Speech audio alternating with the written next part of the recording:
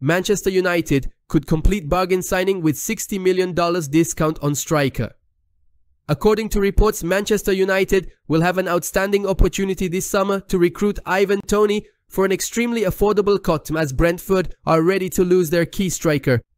Sir Jim Ratcliffe is rumoured to be looking for a new striker signing, and Toney meets that requirement perfectly. The Red Devils are anticipated to bring in competition for Rasmus Højlund. The Bees forward has only made 13 appearances this season, scoring 4 goals, after serving an 8-month ban for breaking the Football Association's betting regulations. However, in 137 appearances for Brentford, he has demonstrated his abilities as a top Premier League striker by bagging 72 goals and dishing out 22 assists. According to a January story from Sky Sports, Brentford are seeking $100 million from any potential suitor looking to make a move when his suspension ends. Many Premier League teams, including Arsenal, Chelsea, and West Ham United, are reportedly eyeing Toney, who is expected to fetch between $30 million and $40 million this summer, according to Sky Germany. As they are ready to replace Anthony Martial, who will depart Old Trafford as a free agent once his contract ends in July, Manchester United are also in the race to sign him. It's also said that the Red Devils want to bolster their positions at right flank, centre midfield, left back, and centre defence this summer, so it seems uncertain that a high-profile striker might join them. The end is near for Rafael Varane at Manchester United. Rafael Varane will not feature for Manchester United for the next few weeks, having been sidelined with a fresh muscle injury. The World Cup winner has struggled with injuries this season, which has left the manager lacking options at centre-back. It has created yet another injury crisis in defence. There was a brief period earlier this season when Erik ten Hag favoured alternative options at the heart of defence, because Varane, 30, has begun to slow down and isn't the player he was during his prime at Real Madrid.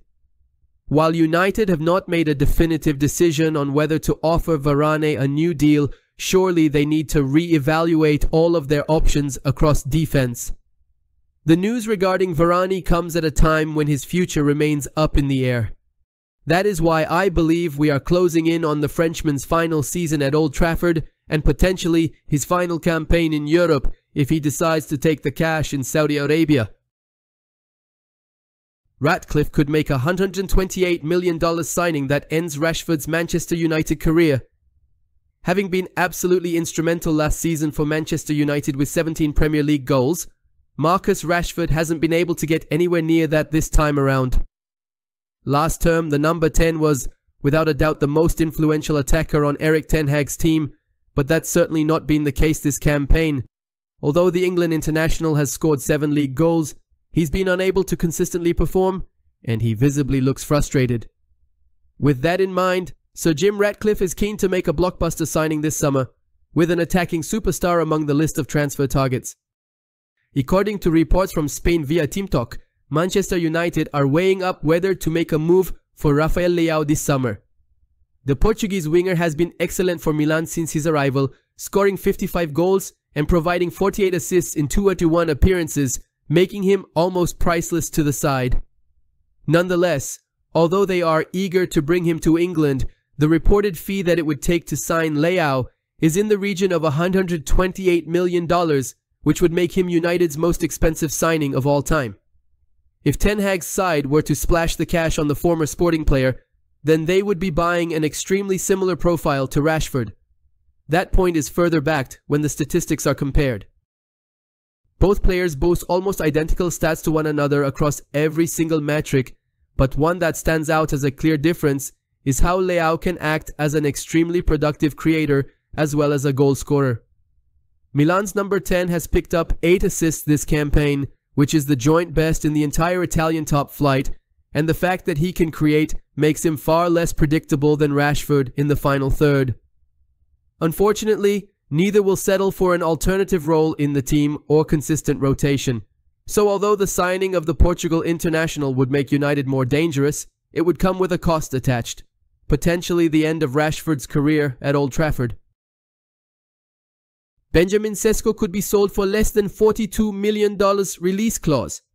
Leipzig are not only open to selling Manchester United target Benjamin Sesko this summer, but could also sell for a deal lower than his $42 million release clause. The Red Devils have struggled for goals all season, and there have been moments where the club has had no true number 9 available. Therefore, signing a striker to support Højlund has become a major issue to address in the summer, and the club have been linked to targets such as Lois Openda, Harry Kane, Victor Osimhen, and Ivan Toney. According to 90 Min, there is some good news regarding another striker target in the form of Leipzig's Sesko. The $50 million release clause in Sesko's current contract may not need to be activated in order for him to leave, with Leipzig open-minded about the structure of any deal providing that ballpark valuation is met. In addition, the Slovenian's most likely destination is the Premier League, where United, Arsenal and Newcastle all harbour an interest in the player. United have had their eye on the 20-year-old for quite some time and were in talks to sign the player in the summer of 2022, but no deal materialized. It was also reported that Sesko's release clause would kick in next summer, but news that the Bundesliga outfit may sell for lower will be welcomed by the likes of the Old Trafford outfit. Erik ten Hag views Tyrell Malacia's absence as a key factor in Manchester United's struggles this term. Manager Erik ten Hag believes the importance of Tyrell Malacia's absence has been underestimated and views it as a key factor in Manchester United's struggles, according to The Athletic. The Netherlands international left-back has not played for the Red Devils since undergoing surgery on a knee meniscus injury last summer and is not expected to feature this term. With Luke Shaw also missing large chunks of the campaign due to frequent injuries, Man United have played without a natural and recognized left-back in 22 of their 43 games across all competitions. Malacia was a regular for the Red Devils during his debut campaign in the Premier League last term, making 39 appearances across all competitions and only missing from the matchday squad once. However, Ten Hag has been unable to rely on his services, and he reckons that has greatly affected Man United this season. Malacia first felt pain in his left knee earlier last year, but kept playing as he was eager to impress in his debut campaign, failing to immediately report his complaint to the club. A decision was taken to manage the injury to allow him to keep playing when he informed the club's medical staff in the spring. He returned with knee discomfort when he resumed training at Carrington on July 15, along with other players who had been involved in end-of-season internationals. Malacia underwent surgery as a result, with Man United announcing he would not travel as part of their squad for the pre-season tour of the United States. The club proposed a surgeon in London, but the Dutchman chose to undergo treatment in the Netherlands with his own. They agreed to his request, but it was conducted outside of the club's oversight, and scans carried out afterwards on the affected knee revealed that small fragments of cartilage remained around the meniscus.